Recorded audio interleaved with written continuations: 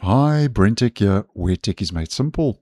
So Google has rolled out the early stable release for Chrome version 142, which is going to be our next version upgrade rolling out next week. And Google rolls out the early stable a week or so before general availability.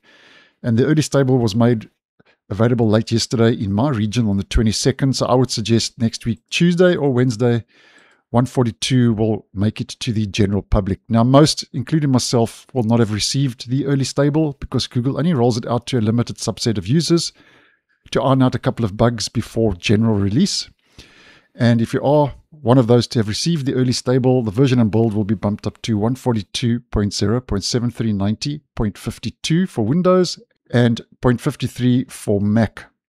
Now, with version 142, when it does make its release next week, I think we're not going to see too many front-facing features. Most of the changes, according to the Chrome platform status, are taking place under the hood. And the first two are for better security. With Google saying in the Chrome platform status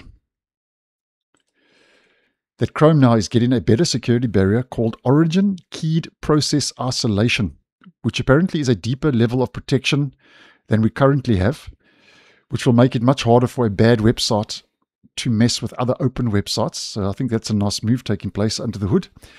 And then the next one is smarter cookie and tracking protection, where Google is taking steps to prevent certain types of user tracking and is making cookies more secure by default. So those are all security changes taking place under the hood, which I think is great. And then over and above that, if you do find yourself in an enterprise environment, Gemini AI will be rolling out more in the browser. I think Google's pushing Gemini more and more if you do have a subscription and you find yourself in an enterprise environment. And for companies managing their employees' browsers, there's also going to be new administrative tools for admins, which will include the ability to run remote commands and new policies for greater and better control. So that's according to the Chrome platform status. There's a lot more taking place under the hood, but that's what I could pull out, which I thought you may be interested in.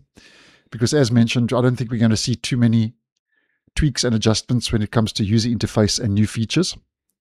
But on that note, I'm still really hoping, if we head over to the Canary browser, that the split view feature is going to finally make it into stable. I know I've said this for the last couple of months.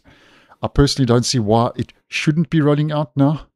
But nonetheless, it's going to be interesting to see if we get the new split screen feature rolling out in version 142. And while we are in Canary, if we head to our extensions, in version 143, the recent workaround I posted to enable MV2 extensions like uBlock Origin still works. It's going to be interesting to see if the workaround I provided, which are posted when Chrome hit version 140, using developer mode, will still work with version 142. But if it doesn't, the good news is that version 143, the newest workaround I posted, which I'll leave linked down below and in the end screen using a command line flag, still works. So there's a good chance that this workaround will still work with our next stable release. And then, of course, we will get security updates rolling out. I think that's a given. So guys, that's just a very quick brief overview as more or less what I think we could expect with version 142 next week. And who knows, there might be one or two surprises. So thanks for watching, and I'll see you in the next one.